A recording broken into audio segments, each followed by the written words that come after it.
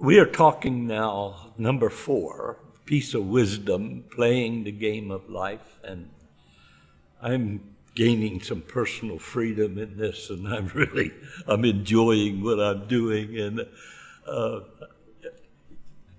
wisdom always says, I wish I would have known this earlier.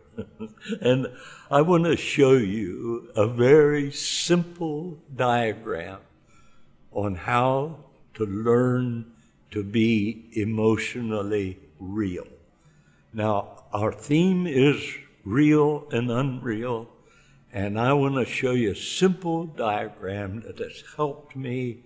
Would to God I would have known it. This is the diagram I want you to see. Attic means that I am hyper, and I am emotionally blowing out. Basement means I am depressed and my failures are eating me, and I'm self-loathing and all the hurts the kids are experiencing today.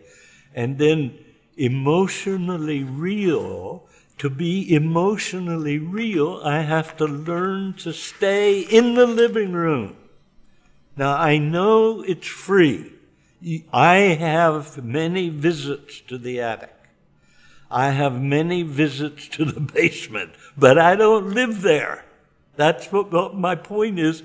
I'm learning to go. Now, I don't know whether to say this or not, but it's possible to go from the attic to the basement without stopping in the living room.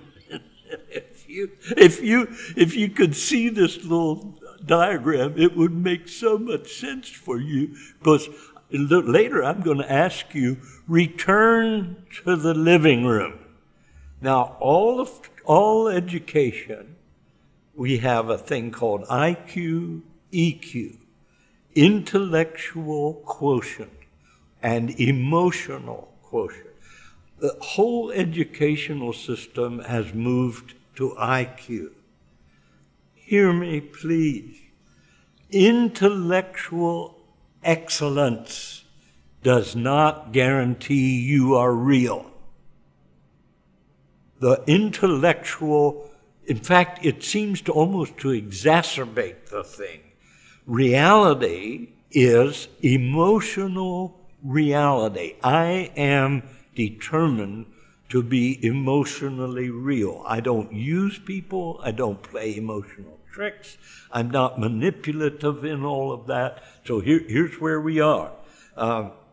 EQ means that I am learning how to be emotionally stable, emotionally mature, emotionally real. If I'm continually in the attic, continually in the basement, I begin to lose, and I find myself increasingly unreal. Now, I want you to hear me say, learning to remain, dwell, stay in the living room prevents 1,000 scars as you play the game of life.